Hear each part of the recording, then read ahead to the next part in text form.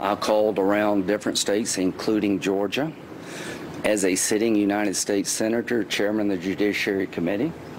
I eventually certified the election in all states, including Georgia.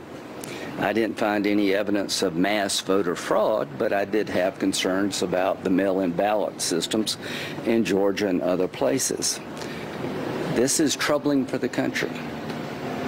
We can't criminalize senators doing their job when they have a constitutional requirement to fulfill.